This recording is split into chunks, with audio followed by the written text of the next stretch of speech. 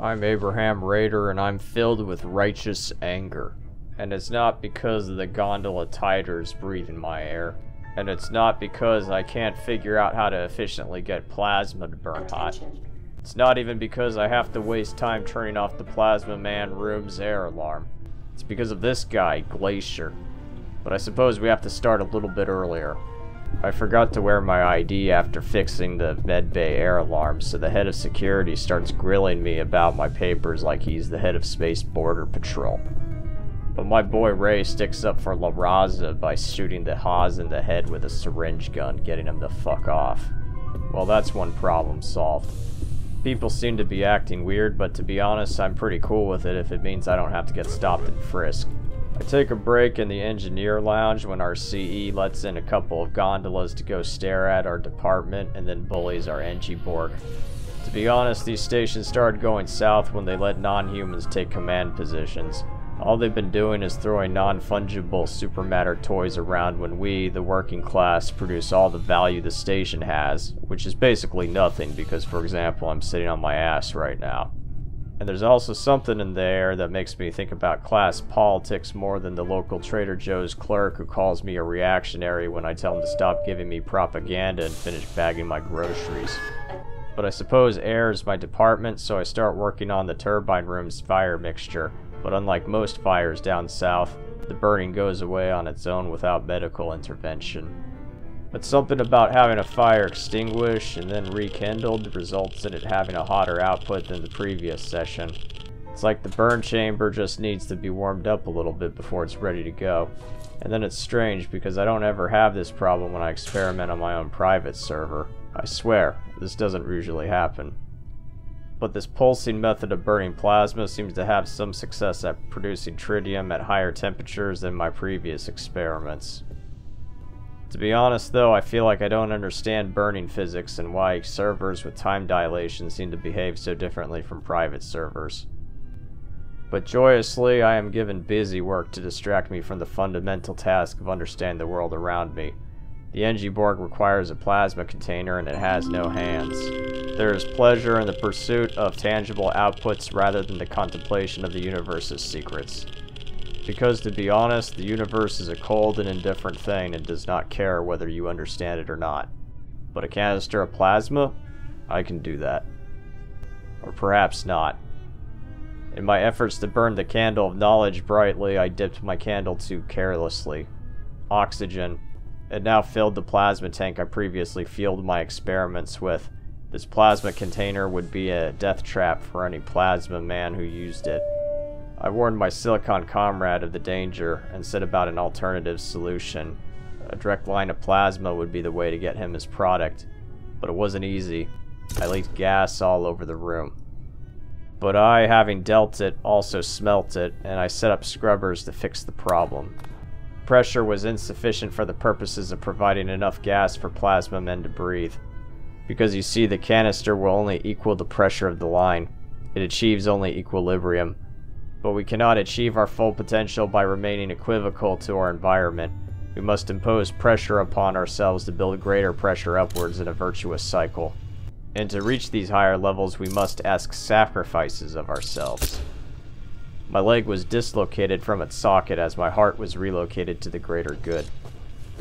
My plasma brethren would be able to breathe their own air, free of the constraints of plasma suits, thanks to my blood and tears.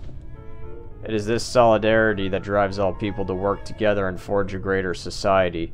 Whether you breathe air or something that is not air, rest assured, my friends, I will always be there to filter the contaminants from your oxygen and scrub the injustice from the world.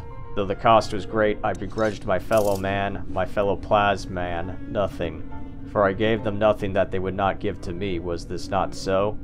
And surely the doctors of the station would attend to my leg with the same care I extended to my cans. The Engiborg did not understand my meaning, but that was alright. It was not his place to understand. I was in need of a crutch, but there was none. Medical attention was needed. It was then that I saw the Mothman, dead in the engineering airlock. Like Icarus, he was drawn too close to the flames of knowledge and lost his head for it, I wondered. But though he stole the surplus value of my labor, I felt a responsibility to see to his rescue. I grabbed him, and as I carried the Mothman, I warned the other engineers that our CE was dead, and it was then I discovered the truth. There was a revolution. As I walked past the shattered brig, the stormed Bastille gates of our steel station, I realized that this was so, and I understood suddenly what it all meant. The paranoid Haas getting syringed. He wasn't motivated by tyranny towards others, but rather the tyranny of the other. He was hunted and I did not even know it. The warning from CENTCOM against paying union dues. The rechristening of our station as Viva la Station. The wheels of history churned while my turbine room burned. I wasn't a part of it.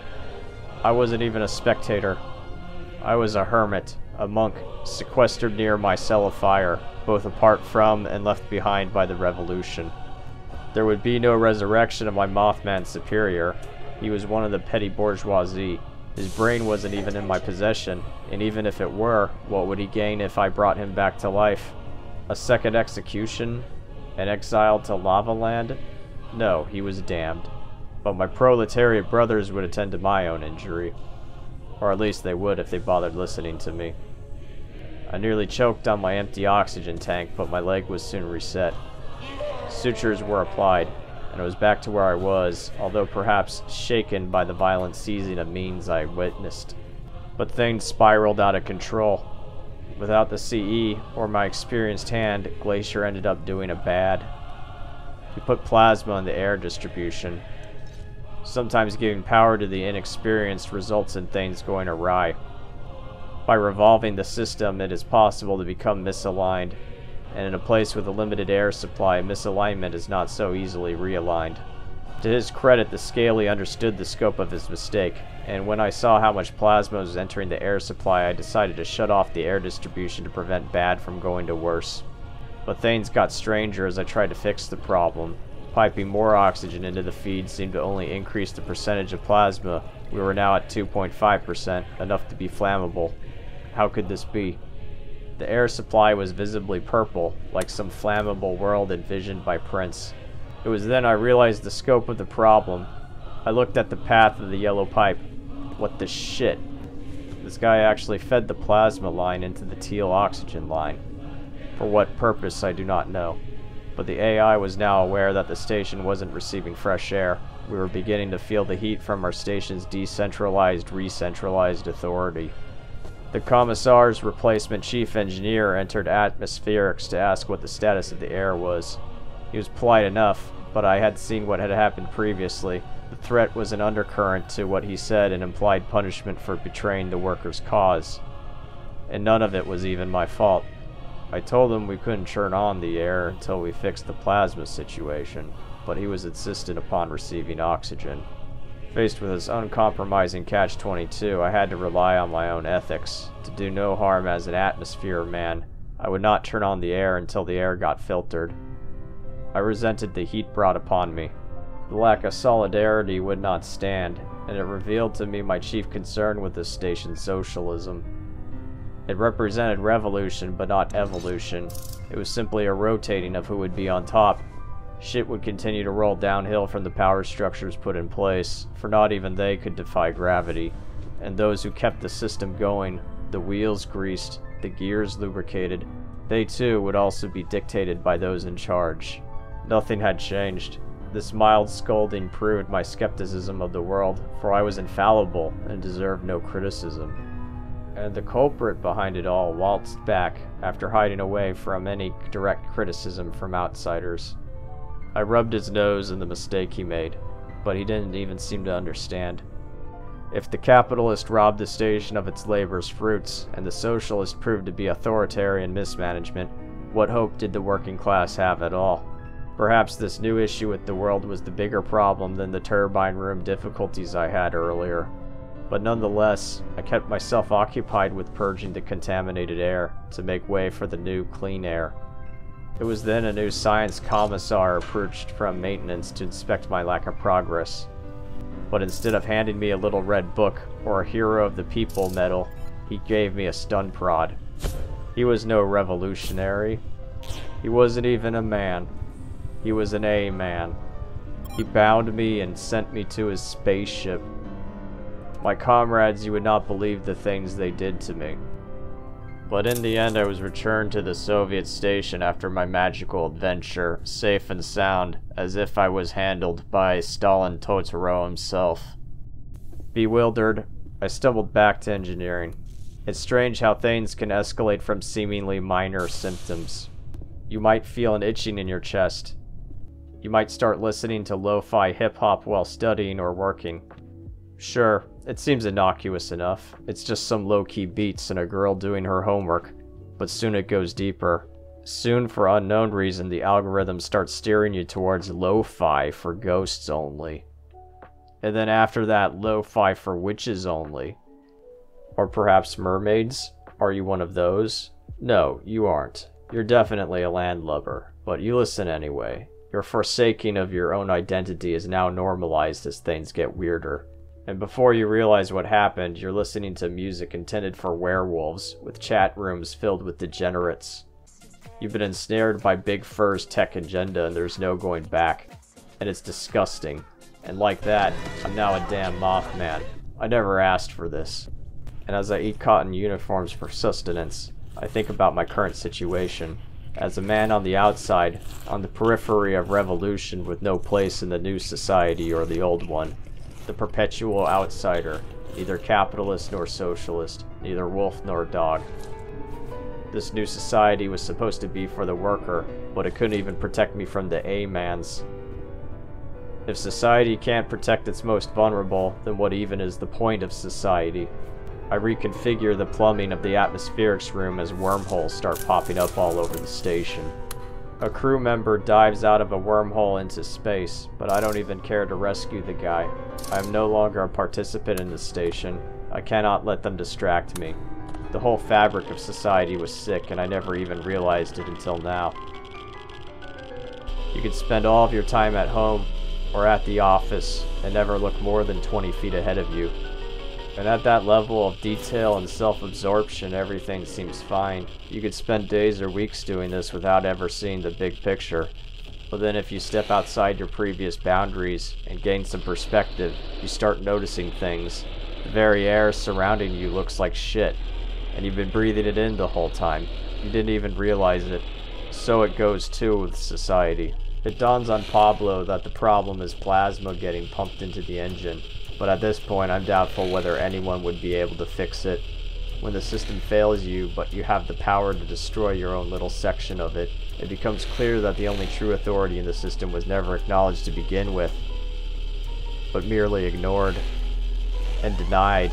But true power is not something that can be sequestered for some artificial reason or norm, and at that point it becomes your moral imperative to effect change, simply because you can.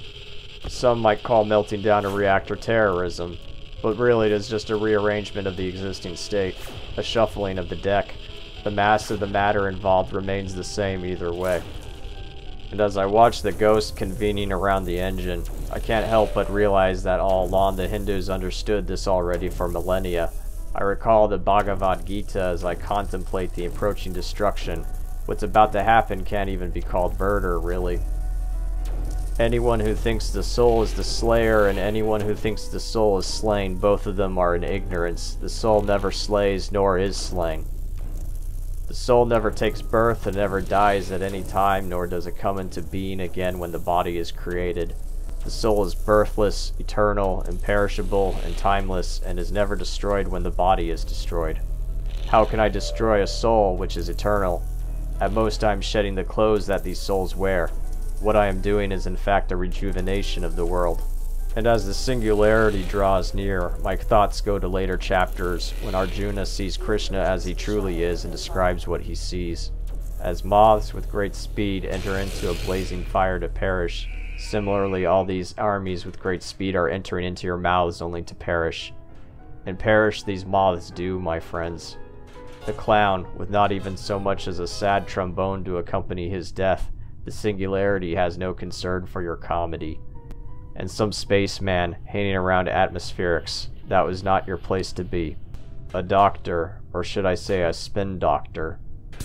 The quartermaster who is given no quarter. The slime that my fire birthed, I immediately consume, like Cronus and his offspring. Hail the Singuloth, the eater of worlds, the splendor of 1,000 suns are upon you. The lighter of flames, that which it doesn't absorb it ignites. And what's this? A blob? Glory be. Should ever the two meet? Alas, it was not to be. Amid the original flurry of activity, the Singularity does what it usually does, wander aimlessly. For the Singularity is not a god, it is not even a man. It does not move with purpose, but rather randomly. And after a while, the randomness will only find those that try to find it. But in the end, it was I who set it loose. And it is for that reason that the blob invariably triumphs. Although surely it is only a matter of time before it too gets eaten by the Singularity.